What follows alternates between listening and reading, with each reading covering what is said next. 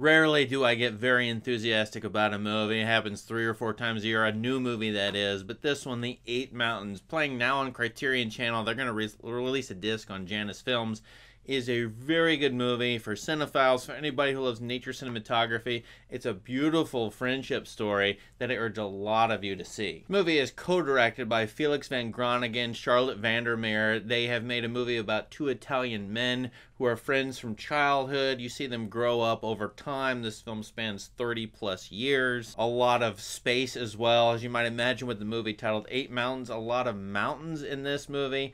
The nature cinematography is absolutely outstanding, and even though it's 4:3 aspect ratio, I thought that was going to be a gimmick when I started watching this movie. It is an ideal framing for it, and these directors are masters of their craft. They've adopted a novel here, and I haven't read it, but I think this movie is novelistic in its scope, in its feeling, in its subtle quality. It is a very literary work. It's about two men who are friends, as I said, from childhood, but the interesting twist is, one of them is sort of estranged emotionally from his father, while the other one is sort of adopted into the family and the father likes him. It's an odd, almost Old Testament or even prodigal son dynamic in a way, and yet as things unfold over a 30-year period, the two men unite in their friendship. They rebuild a cabin in the Alps. They're Italians, and one of them is more of a local farmer. He's doing artisanal cheese and other kind of farming, and the other one is going off to the city and writing novels. That's Pietro. Bruno's the one staying by the farm, but they rebuild a cabin. They enjoy a friendship there. There are a lot of great scenes in cinematography featuring the two of them, or each of them as they're having conversations. We're able to watch them grow up, deal with these different relationships with the father, deal with the fact that they were childhood friends of different abilities and different means. Pietro is the worldly one going off, as I said, into the city. He's going also to Tibet, in which there are mountains as well, and is experiencing a wildly different culture, place, and time. And Bruno is staying locally. And I think those tensions between the friends, with the father, and with their different interests really simmer for a while, and then you get some interesting, I don't even think it's, in a movie like this, normally you get some tension or blow up from this tension. It never has that. It's a very subtle movie, and yet it's always majestic in its scope, or a lot of times majestic in scope and cinematography. What really got me was the story, the acting, the cinematography, but especially the framing by the directors. They are masters. They know how to make each shot count for the conversation where the characters are within the story. It's really a movie lover's dream. I have no doubt over multiple viewings this film will hold up and be great. Well, maybe I have a little doubt. I always wonder about my first viewing, but I think this movie, it's a beautifully told story.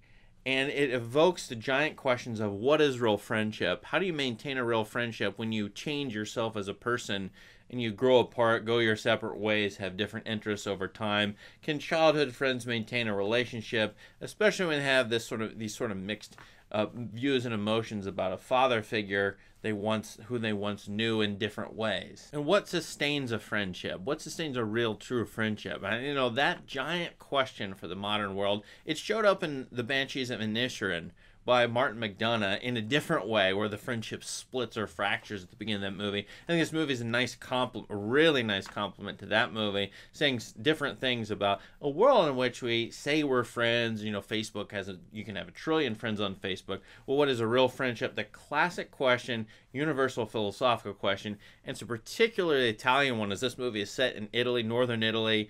I think of Augustine's Confessions, a man who was in Italy for part of that great book. Also Dante, Petrarch, and the list goes on. This movie, not necessarily hearkening back to those, but joining in a conversation with them and using that particular locale to examine universal issues, and particular friends to examine universal issues. This movie is slower paced, but I didn't think it was that slow. I would call it an adagio to the allegretto, the very fast-paced movies we're used to.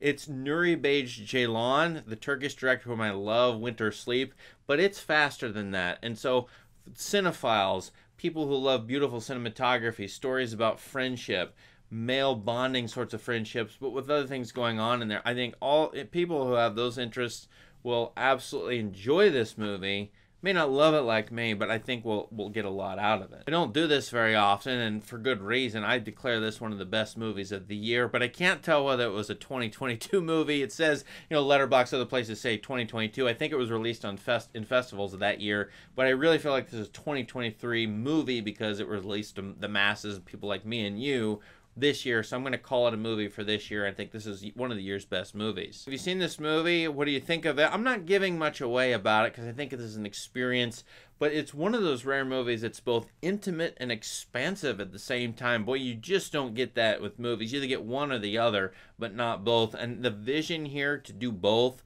is remarkable, and I would urge people into directing, cinematography, anything at all within the movie industry to watch this movie. I think it's very, very well done. So again, what do you think of Eight Mountains? Let us know in the comments. Please subscribe to the channel for more great reviews and content. Thank you. Have a great day.